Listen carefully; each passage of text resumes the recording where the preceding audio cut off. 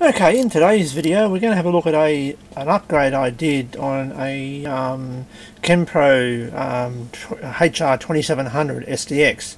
The controller was a bit damaged and everything, so we decided to upgrade the controller to a DXA controller from Yaesu. So yeah, this is basically what we've done. So basically, on the back, since I didn't want to change the plug to the bodgy, yucky later version molex style plug, we've actually put in the original Jones plug on the back of this one. So that's basically all we've done to this, other than the alignment and realignment and everything. So yeah, basically that's what we did on this one. The rotator itself was refurbished and had the potentiometers replaced, and had to physically realign the whole limit switches and everything in this thing to match this one. So now I'll plug him in first. That'd be a good idea. So I'll line him up first. Let's plug him in. Put a quick drive. So there we go. So I also installed LED illumination in this, which you probably won't see with so much light behind me. So basically, there we go. So let's turn him on. You may see it. You never know. That does come up a little bit. So basically, we're sitting at north at the present moment.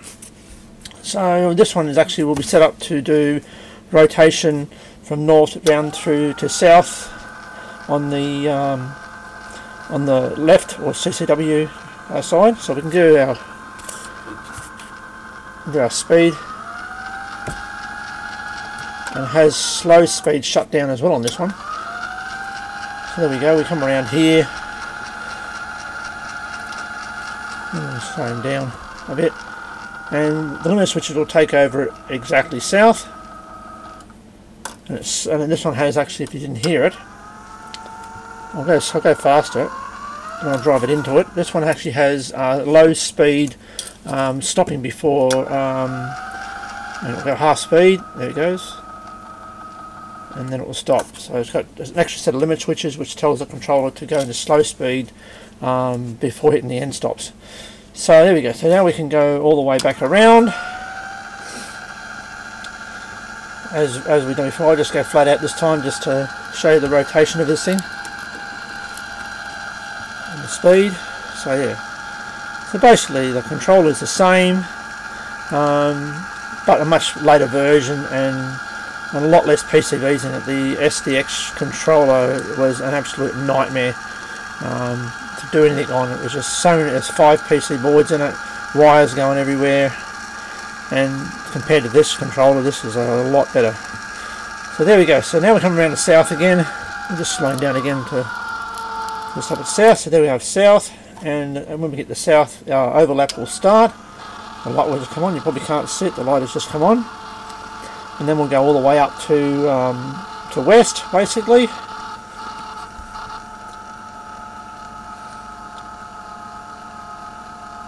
And the limit switches will take over, a slow speed will take it, just did, and it will stop.